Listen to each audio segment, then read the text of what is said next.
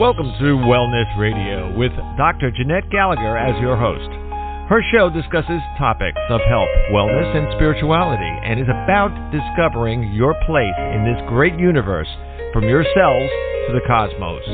Along with her guests, in casual conversation, she strives to ask the difficult questions that may be holding you back from a vibrant life, and shares new ideas that may inspire you to make a change in your life that you only can see in your dreams. And now, here is Dr. Jeanette-Gallagher. Good evening, everyone, and welcome to Wellness Radio. This is Dr. Jeanette-Gallagher, and it's a pleasure to have you with us here this evening. Tonight, we are going to be talking about our stories in time. What is our lifetime all about? How can we take our soul journey and reflect it back as a character in a novel to be able to tell a story so others are able to connect with the concepts that we are all experiencing these days. We all are saying, I need some answers. I don't know what's going on. The world is changing. What is this about? I'm having these questions. Who am I? Where are we going? What are we doing? How are we getting along this way? What is our road and our path all about? Many times people say, just give me the answers, give me the tool, give me some of those little herbs that I'll smoke and I'll be good to go and I'll know all the answers. I'll come back and I'll tell you. I'll be the prophesizer and all will be well. And truly, in essence, this is really an individual journey. What is the world about? Many times people have even said to me, hey, it's all an illusion. I don't know. Sometimes I give herbs to people and they say, what's it going to do for me? And I'll say, I don't know. I just have a sense it might be something that would like to dance with you. Let me know what it does. Still others say, I need some answers. I need to travel. I need to go to a religious place. I need to be in the energies around people who could tell me a story, help me engage, and be able to open up my senses, my wisdom, and my knowledge. What we're going to be talking about today is a novel that is absolutely fabulous, as I call it, this New Age type of novel, in which the concepts of today, the stories, the questions we are asking, is reflected in the characters in a different dimension in time, taking along on a journey and helping us to explore, just as a child's book, a young adult book, or perhaps even a textbook would take us along. It's all woven all together. Today, my guest is Janis Harper. Her book is Jonas in the Mountain, a Metaphysical Love Story. And we were going to go on an adventure today and see what explorations we can find with many concepts we're having the thoughts about. Janis, thank you so much for joining us today. It's a pleasure to have you with us. Oh, I'm so excited and happy to be here, Dr. Jeanette. Thank you for having me. I'm so happy to have you here today because talking in the concepts of today, sometimes people say it's getting weary. There's so much information out there about do this, do that, where you go wrong, and all those kind of self-help books, per se. Mm-hmm. But really, your book takes us on a great adventure. Yes? Yes, thank you for that. It does. It's a novel. It's ostensibly fiction, but there are many other elements in it. But I did not want to write a solely self-help kind of book. There is an element in there through a character who discovers expressive arts therapy to bring her teachings home, her metaphysical teachings home. But it is an adventure. Yeah. I think it's so vitally important because not everybody has the same experiences. So if we can sit down and if we can write so many different ways about death or about dimensions or time or control or karma or helping others, just as you share in your book, it's many of the different ways. It's almost as if we light up something in our knowing. We light up something in our imagination. Or else we kind of step into the unknown and say, hey, take me for a ride, take me for a dance. And as soon as I opened up your book, Jonas in the Mountain, it was like, we're going on an adventure, we're going for a dance in the cosmic ethers, so to speak. And right there, you're in full-fledged, yes? I hope so. I have received that kind of response, that it is engaging. Yeah, and what you spoke of regarding the individual's entrance into their own knowing, that really is what I'm going for in this novel, that I really hope that it will not only engage readers in a adventure kind of way, but also allow them to open up to themselves, to their own innate knowledge and vitality and creativity, and find their own answers, or be triggered by something in my book, maybe new questions, Yeah. What I really think about it is, it's about, just as I said, it could be written as a young adult book also, because that was when we were free to be able to go on adventures, to not always have to know the answers, and to explore. Do you think your book is truly about a seeker's journey? Yes, definitely. And why I would think it's not perhaps for young adults is because the protagonist, Jonas, finds himself in that place that many of us have found ourselves, where his world has just shattered. It's fallen apart. He's lost his job. He's lost his wife. And that kind of thing tends mainly to occur as one gets older or in one's midlife. And that prompts him, like it does for many, to go to India. But it also, the shattering of his world, the breaking down of it, is, of course, a gift, like all breakdowns are, like all of the biggest challenges. And it creates an opening for him to walk through free and unfettered by his usual life structures into a new world, a new exploration of himself and spirituality and metaphysics, and boy, a lot. He gets taken on a journey through two different ways of seeing truth. I think also too the idea is that we've all been riding along with these old truths, beliefs, and tools of the past. And right now, we are really, as you said, you kind of step through that doorway and you can hear that door slam shut behind you and you go, oh, darn, what now? But in essence, just to become that seeker, it's like, oh, things show up. It's sort of like someone will come up and say, hey, do you know what Chinese medicine is? Or, hey, you know what? I really don't want that anymore. I want some tea. Or you'll have others that will say, I'm going to go sit down and park my butt in front of the internet and explore myself away. And I think that's so great, no matter what shows up for them, to say, wow, tell me more, because there's so much potential out there. I don't think there's any way we could say that anything is right or wrong. It's just up for the taking right now. Do you think? Yeah, absolutely. And the way you described it, I resonate with that. It's like a following the breadcrumbs, or seeing whatever is opening in your life and just going with that. And it's interesting the use of the word seeker. Jonas never actually sees himself as a seeker. He doesn't want to be a seeker. He sees all these seekers doing all of their stuff at the holy mountain of Arunachala in Tamil Nadu, in India, where this takes place. And there is also something to do with the word seeker that implies a doing, that you are needing something. Do you think, Janice, perhaps that sometimes seeker means outside of self versus Jonas is really trying to find inside of self?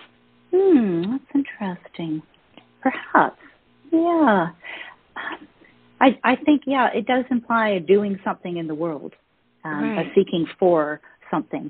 Whereas for many of us, it's when we stop doing, doing that in the world, when we stop looking and needing and wanting, which really creates more of an attachment to the world, that's when that's when it all starts happening, when we let go of the seeking, when we let go of any kind of wanting or desire. And as you said, or as I said, following the breadcrumbs, but as you indicated, and just even sitting in front of a computer and letting that take you somewhere.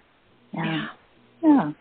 You know, it's so interesting. I can distinctly remember, I think it was a few years ago, I kept hearing this word, peach. And I was thinking, I just wanted some peaches, you know. And this does go somewhere. It's okay. But I just kept thinking peach, and I'm thinking, I love the peaches in Pennsylvania, but Georgia only has them. And here in the South, you know, in Louisiana, the peaches are horrible. You know, they ship them green, and then they never ripen. And then I said, I'll get a can of peaches. So I got a can of peaches, put it in the refrigerator. Actually, it's still there, probably from 2 years ago. But, it's not, because I threw it out after the hurricane, but it was there till then. But at any rate, then I was thinking peaches, and then it's like, okay, let's let this go. And then one day I was looking at something, and something was bothering me physically. I don't remember what it was. And I was scanning some TCM, traditional Chinese medicine herbs, and it came up peach pit. And I went, there's that word peach again. So I said, that sounds like that's what's been bothering me for a little while. And I said, darn, it took you a long time to get me to this message, but I got it, you know. And then I purchased the herb, and I was thinking, how much do I need? How much do I have to take it? And I'm thinking, I'm the most non-compliant person that there is in this world. You know, I get it, and I let it speak to me. So at any rate, I got it, and I took like 3 doses, and that was it, and it's still sitting here. And it's like just a reminder that look at the journey you took. You trusted, number one. You let go, and you were in awareness, and you remained open. How important are those 4 aspects to this process? Completely, absolutely important. Yeah, I think if you can be like and this comes up in the book, Jonas and the Mountain, be like the hollow reed, the hollow bamboo that's open to, or really an open channel. Yeah. And that has everything to do with being completely in the present, or as you said, in awareness, because in the present, you're not distracted by thoughts if you are completely in the present. You are just letting it all happen, and answers are there.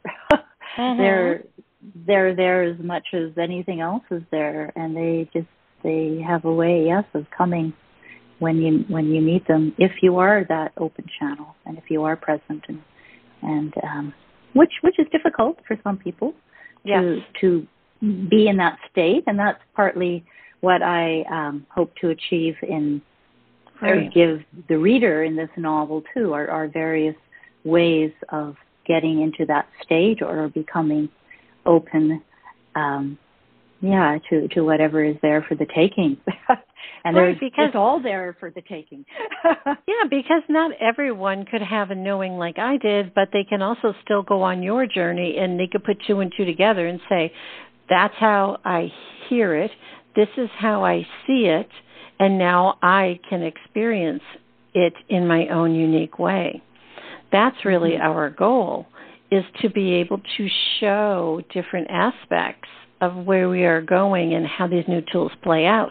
You know, I think sometimes people will say, but I'm reading it, but I don't understand it. But then you give an example and you say, okay, I understand it, but I need to read more about it. So we're really forming a triad today, and we're saying now form your own experience. Isn't that, we really hope, going forward in the year 2022, is that people start to say, I don't know, but I'm open. And they make that step out, and I think we'll hear a lot of doors slam behind each other this year, huh?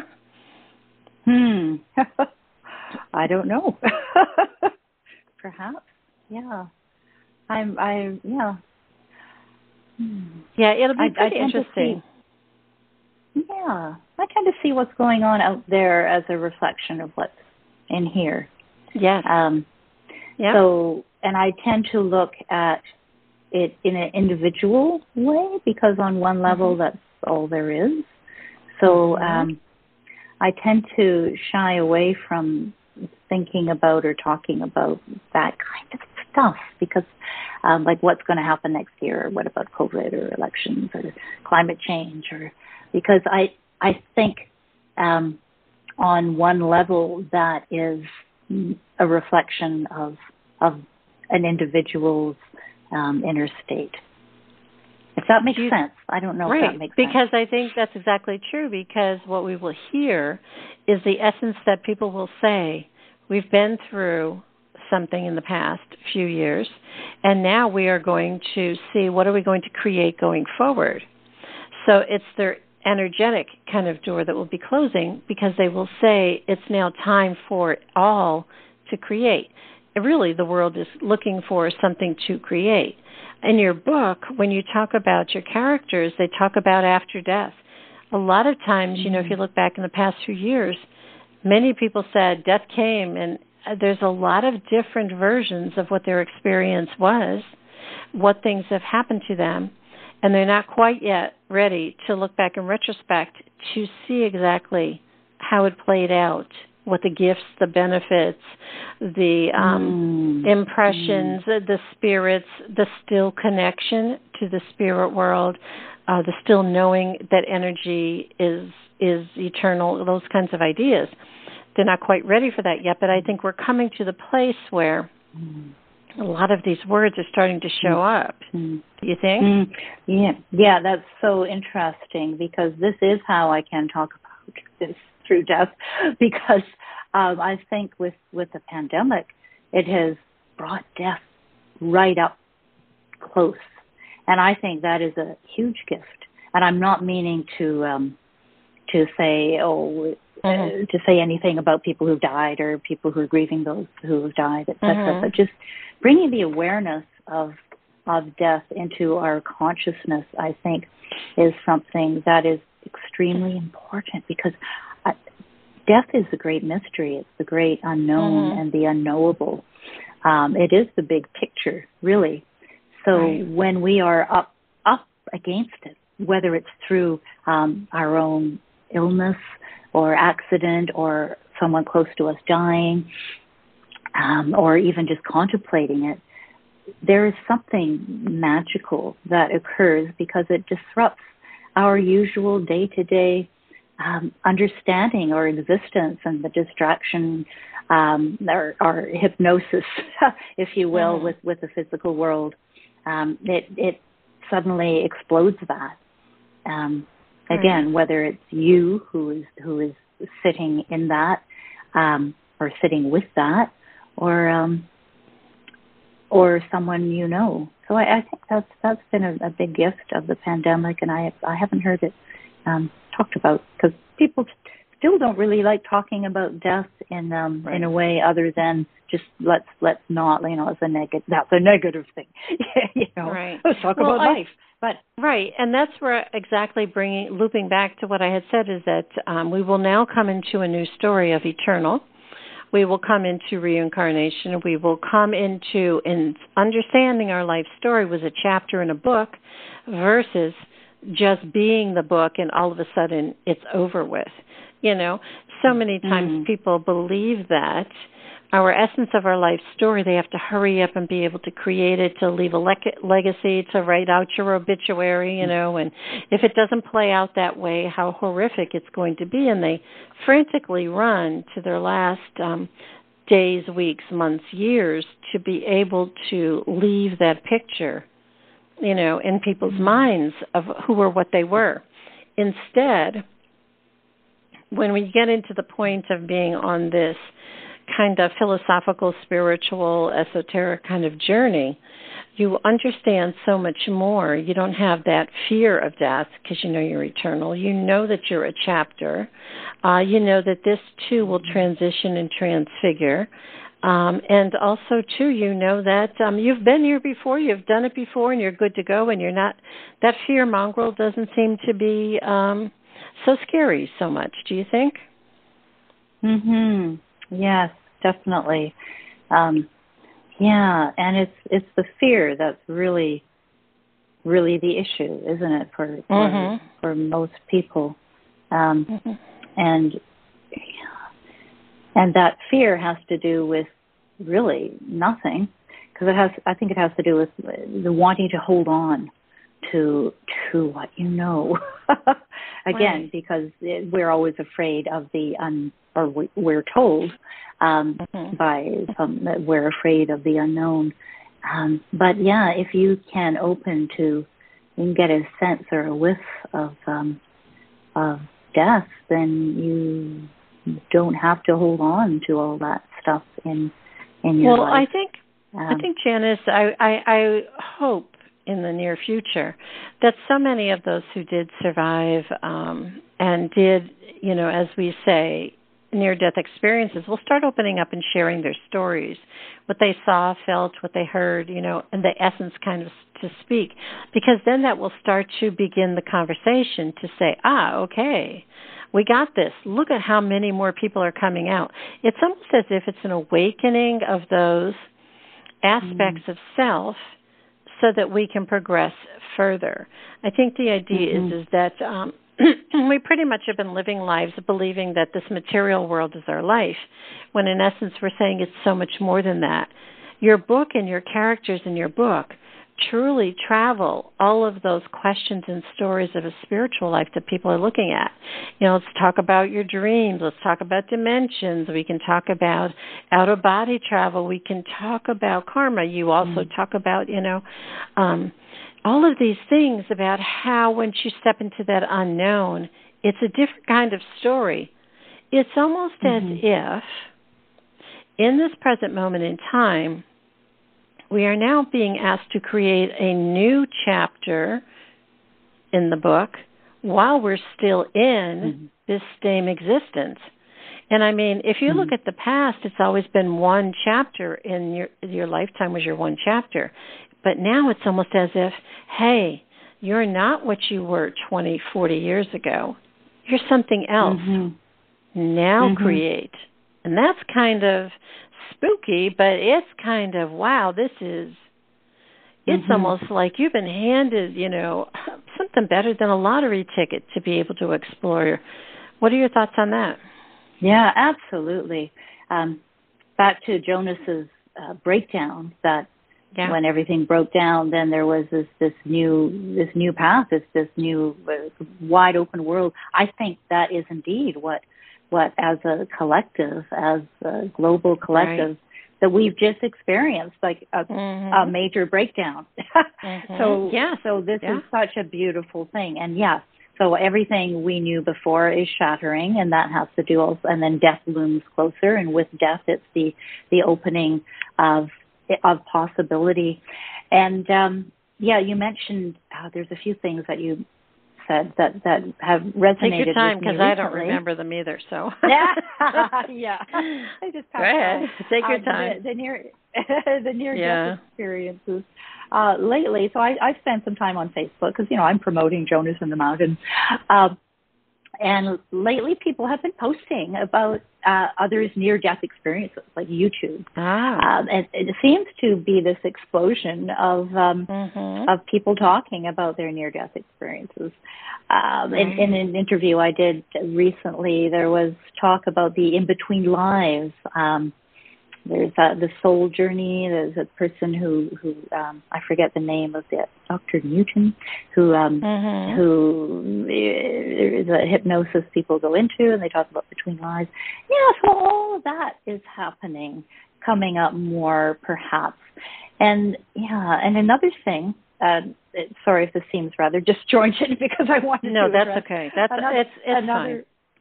Another thing that you said, I find it really intriguing that you speak of life as chapters in a book, because what's happening in the Jonas and the Mountain book, Jonas and the Mountain is almost trying to transcend itself as a book.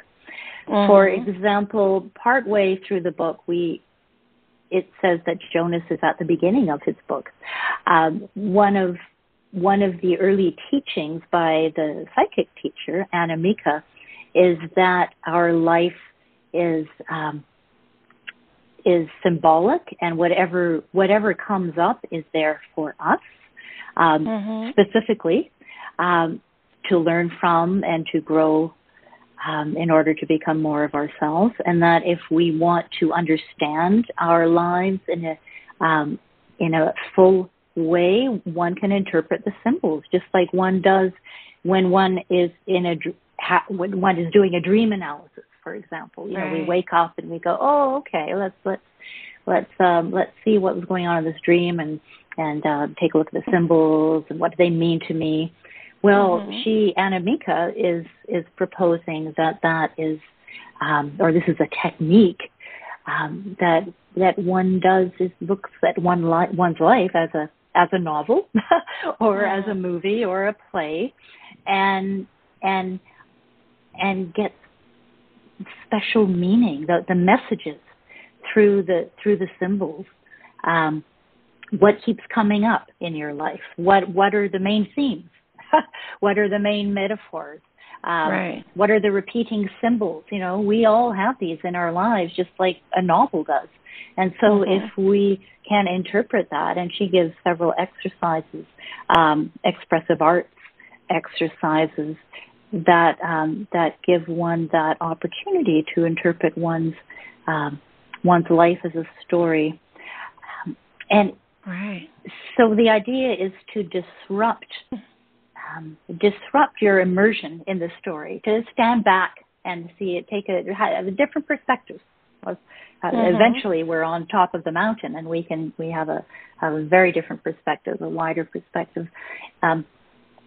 But in the book, so there's interpreting one's life by stepping back, and the novel itself attempts to do that by referring to itself. And I used to teach university and college level English, and in postmodernism, that's the thing. It's called the text is self-reflexive, in that when it's a novel, it refers to itself. It brings you out of the novel, and you go, "Oh, right, I'm reading a novel." So that is something. Yeah, that's something that I do that occurs in the novel a couple of times. At the end of the novel, we kind of find that, oh, Jonas is writing this novel. Or earlier on, it's like, oh, he's at the beginning of his book. So, the novel attempts to become something more. Jonas in the Mountain, the novel, attempts to become something more than a book in the world. It attempts to transcend itself in much the same way that you, when you're talking about chapters in a life, that's what I hope that readers will, on one level, receive from it. You know, I think that's really interesting, too, because all of my night times is all out of body. You know, pretty much when I lay my head down, I'm gone. You know, I do most of my spiritual work in my dream state, you know, and I always call it travel time, you know. And it's funny because when I come back in, sometimes it's difficult to bring my body all the way in, and I wake up and I'm sore and everything hurts and everything because I've been in another space and time. I think sometimes, too, people find that when they're watching a movie on TV or they're reading a book and they totally immerse themselves, their essence, into the work, and they become immersed in it. And then when they come away from it, pieces and fragments stay with you. So in essence, even if they're reading your book and they may not even know it, something may show up at a later time that's playing out, and you're going, I don't know where that came from or what it was, but it's showing up.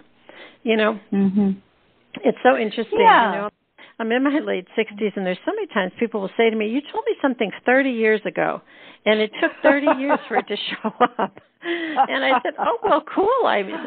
You always told me I was ahead of my time, I guess so, you know. So I think the idea is that sometimes when you immerse yourself in a book or a novel like yours, it's about taking that journey and just drift into the ethers, so to speak, and not try to write down every page and take notes and, you know, try to make it work for your life. It's just about step into the energy of it. Yes? Yes, absolutely. Yeah. And of course, each reader will receive, so will read the book differently. I mean, that's right, of course.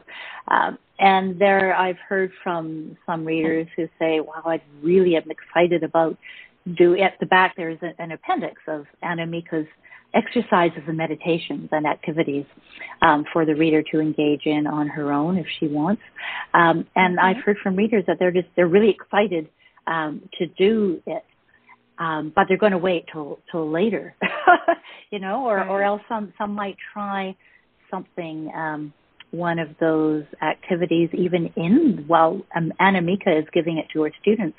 I've had a reader say that I was doing it as well. I find that when you are immersed and open, that's when all the juicy synchronicities occur.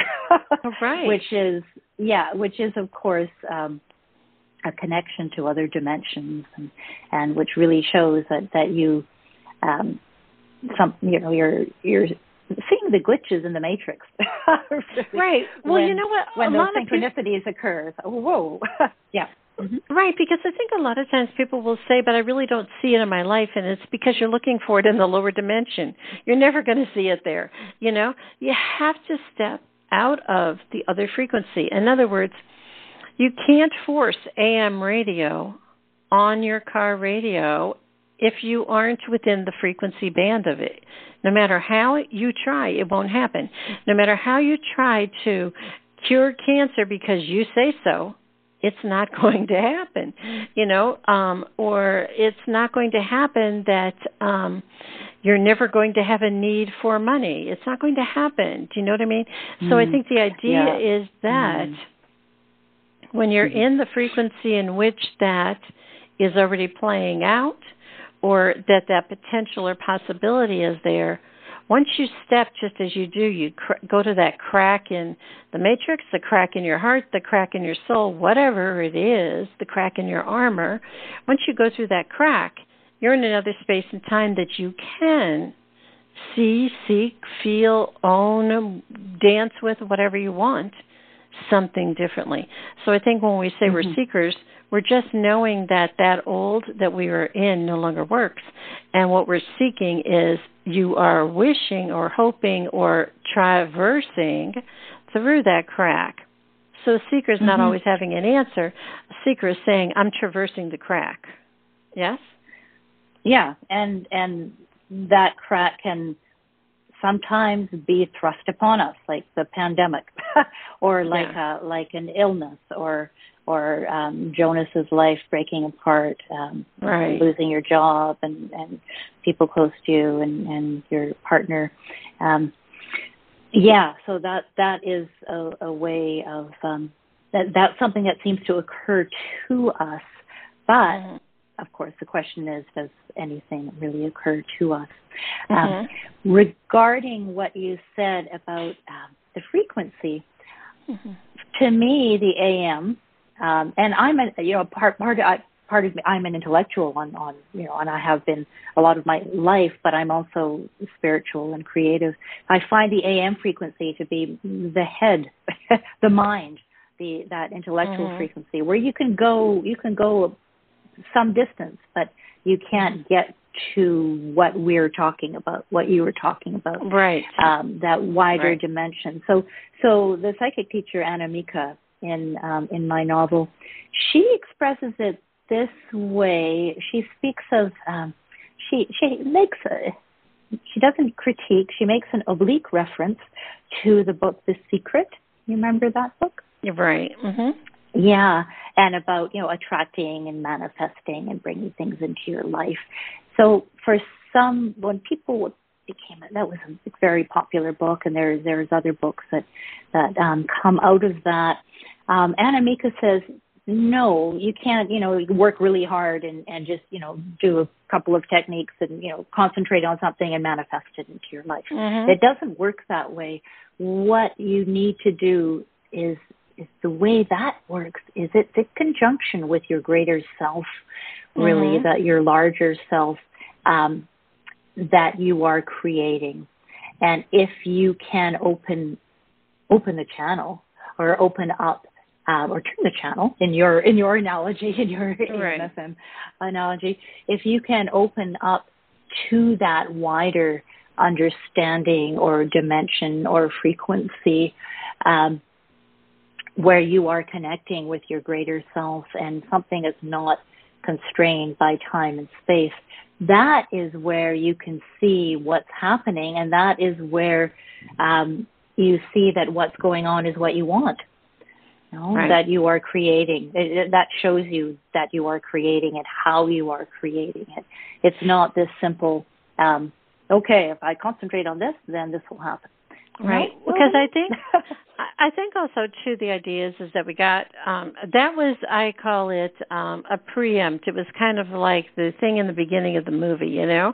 They were kind of prepping us to be able to think differently, you know. But now we're into the space and time where we say, I'm looking for, and we realize it's not material things. We realize it's not, you know, I'm going to concentrate and I'm going to have a Porsche parked in my front yard. But in essence, what we're asking for is, I would like to feel in my being less stressed about whatever. And then when you take it a step backwards, then you say, I used to be stressed because blah, blah, blah happened. Then when you take it a step backward, you say, I am safe and secure. So really what we're talking about is your book is truly about rewinding and going back. Because in essence, you already have safety and security. Because then you say, but I don't know about tomorrow, I don't know about today. But then that's impermanence. That's permanence. We live in an impermanent existence. So we will never have permanence in impermanence. You know? So in essence, in a way, is that if we can continue to scroll it back, then we become more peaceful people. Because it isn't, it's almost as if you're standing there and nothing's coming out of your mouth, because nothing really matters in that matter, of density, of form, of whatever. It doesn't show up anymore. Have you ever noticed that? Yes, certainly. Yeah, and what you're talking about, the scrolling back, to use a technological term, or turning back. In my novel, there's really two strands of ways to truth, or two philosophies, and one is a non-dualist guru in the lineage of Ramana Maharshi, Hinduism, Buddhism, and there, as opposed to Anamika, who is a Western psychic, the Guru D is an Eastern mystic, and Jonas receives teachings and really falls in love with them both, and is trying to find how they are compatible, or if they can be reconciled. And for the Guru D in the novel, who really is based on the Guru who I fell in love with, who I met in India on one of my many visits there, it's about sitting in silence and stillness and just feeling your heart and feeling your existence. And that is what opens you to whatever you want to call it, source, consciousness, God, the beloved, the one. And that's about enlightenment. So that's about waking up from the dream. I don't know if that's exactly what you're talking about, but in Jonas and the Mountain, in the novel, that is of issue. That's the crux of Jonas's dilemma, really, or one of his dilemmas, is where does enlightenment, where if waking up from the dream of reality into the capital R reality, if that's what we're all shooting for, if that's like the only game in town, that's the be all and the end all, then where does all this other stuff come into play? The metaphysics, the different dimensions, the reincarnation, the partner selves. So he is working on reconciling that. Yeah, when you're talking about going back, turning back, that just reminded me of Jonas's time on the retreat, on a silent retreat that occupies part of my book and his experience there, which is all very inner, of course, as is a lot of the book. It's an inner journey. That's kind of it, coming back to source and opening to that. Yes. Waking up from the dream of the physical and breaking out of that hypnosis. Whereas Anamika, the psychic teacher, was talking about other stuff. She says, well, I don't know about enlightenment. But, I'm an open channel. I get all these messages. I get this knowledge about what happens after death and about multiple dimensions and partner selves and how all this stuff works. And she communicates with people in other dimensions. And she's very much me as well. It's really interesting in what you just said. So if we could sit with this for 1 second. So this morning I wrote an H on the left-hand side. Human, meaning, what we were pre-2000, okay? We pretty much were almost illiterate to how we are speaking today. We did not have these words, this knowing, this conceptual idea. Many of us, and then you think back a few decades, it wasn't. You go back a few decades, if you think about 30s and 40s, our parents and grandparents didn't even finish grade school, So in essence, they were considered that they had not had the knowing. So now today, that's the H. And I drew a line to the right, and I said, now we are in the spot of multidimensional. We are knowing past lives. We are knowing futures, just as your characters. What past. I only know of the future. I only know of this or that or whatever. But I'm still here existing in the H. And then I drew another line to the right, an arrow to the right, and I said there's the over there. In other words, the essence of the spirit guides, the psychics, the intuitives of the higher realms that are our guides or whatever you might call it in just energy forms. So what are we really being asked at this time is, if you look at it, we're in the middle. We're in an abyss right now. So in this abyss, we are disconnecting from the old H. We are bringing an understanding and awareness of all the way to the right of that kind of either spirit essence, existence. But yet we are bringing all of them together in this moment in time. And we are human beings having multidimensional experiences, tapping into, as I do in time travel and knowing and all of this, going back into the past lives. So we're being asked to bring all of these concepts into our awareness. And it's almost as if sometimes we're sitting down at this spiritual buffet, but we don't even know how to get from our hand to the spiritual buffet. Do you know what I mean? It's kind of like all of this out there. It's as if we're being presented with this glitter ball of energy, and we're going to have this knowing of all of this. So it's kind of, your book really takes you into that if you step back away from it. And you say, that's really where we're having this essence. And I had written that down this morning when I was talking to somebody else, and I said, what is really presenting to us? Can we be okay with it, number one? Can we understand and say, oh, that's a possibility? And can we say, okay, there are no answers, there is no tool, there is no the way. Let's just be here and see what takes place. Maybe? Yeah, I mean, the whole glitter ball thing, that can be overwhelming. And Jonas, in my novel, does feel that when he comes out of this beautiful silent retreat with his Guru D at the foot of Arunachala in Tiruvannamalai, India. And when I say beautiful, I mean, of course, there were lots of inner challenges. Everything came up, basically, and it continues to come up, all the personal stuff that he needs to cook through. That you fall into silence and stillness in your heart, and then then stuff comes up. Right. And so when he meets Anamika, and Anamika presents this whole other system, and is not simple, although she I think presents it in a, hopefully, I'm the writer on one level. Hopefully she presents it in an understandable way, but very different kinds of metaphysical concepts, and again about the illusory nature of time, space, and multiple dimensions, and partner cells, and all sorts of stuff. I mean, she talks about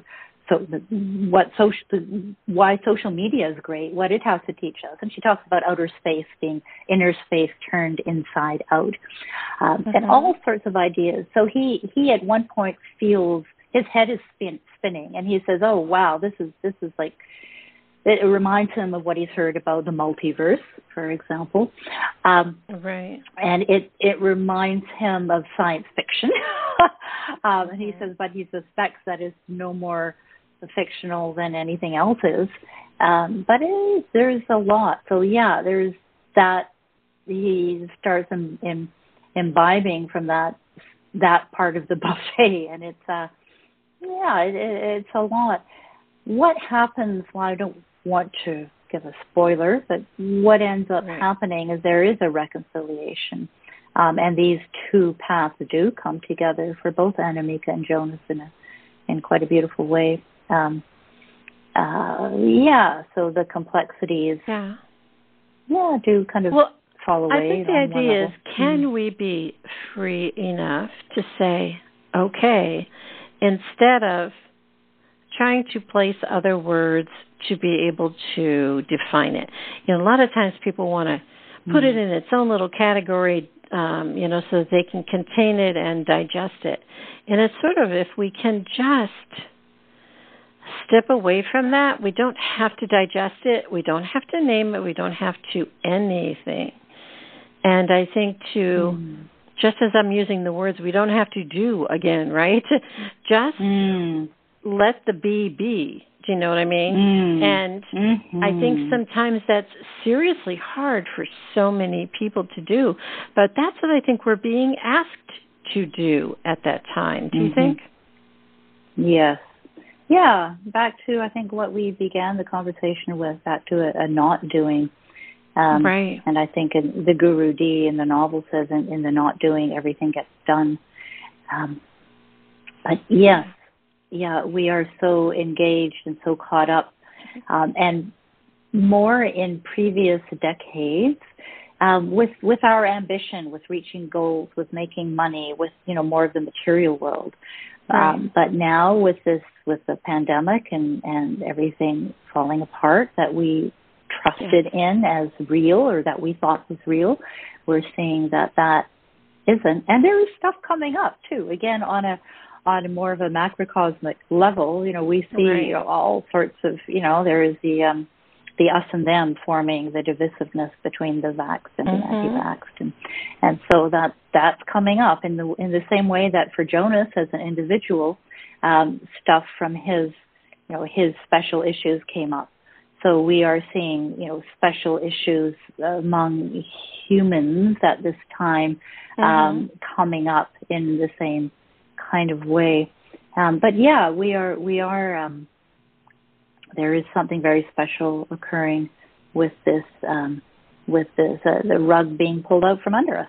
Really, Well, you know what? This gift of this virus, right? And just as we said it before, you can't exist if you want to be in one paradigm. In other words, when you traverse through that crack, you can't say, I want to put all of myself back where I was because I want all of myself to go forward. I mean, it just isn't. No. So it really, no matter how much we try to be able to say we want to hold on to things, they have to go away.